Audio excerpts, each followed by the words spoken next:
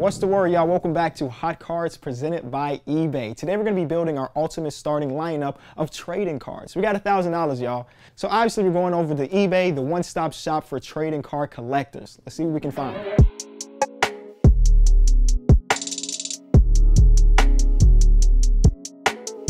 So there's a couple different strategies we can do on here. We can try to do an investment, you know, we try to get some of the younger players, but that's not what we're doing in today's episode. I'm gonna get some of my favorite players of all time. So they even have a little thing here where you can go and get a specific Hall of Famer. Let's start off there. Let's see what Hall of Famers eBay has in this little place here. A lot of Kobe. The $1,000 budget don't allow us to get a Kobe rookie card. Not the official Kobe rookie card, but we can get something here. Which one do we want? Okay, I think the one that we want to start off with is Kobe Bryant. This one's a 1999 SPX Master M9 Kobe graded 8 out of 10. Now in my lineup, I want all graded cards because that's where the value is at. And in this one, I mean, it looked like he hitting the crazy layup. So we'll take this one for just $85. We got a lot of money left in our budget. So the next player that I think I want on my team is my favorite player of all time. I'm searching up some Chris Paul cards, man. Now, Chris Paul's market is not gonna be the same as Kobe Bryant, so we might be able to get some rookies. We'll see what we can find. Okay, so I found a 2005 Topps rookie card of Chris Paul. This is one that I have I have a lot of these in my, my personal collection, and they're selling it for $275. Which is a lot cheaper than when I bought a lot of mine. So I'm kind of jealous that this is here now and not a couple months ago when I invested in Chris Paul. But he's gonna be our point guard. So $275 on Chris Paul, and we got less than $100 on Kobe, which is a steal. The next player I'm thinking about is Dwyane Wade, man. Like I said, my favorite players of all time.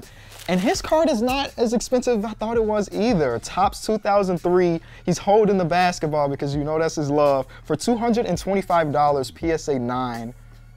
But we got some competitors. $199 on this one, another $199, $175.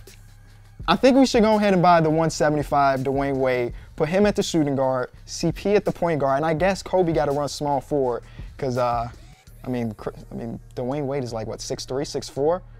So that's 3 out of our 5. So now we got to go get our big men. One of my favorite of the era when I was growing up was the one and only Dirk. So let's see what they got from Dirk. I would like to keep it a rookie card.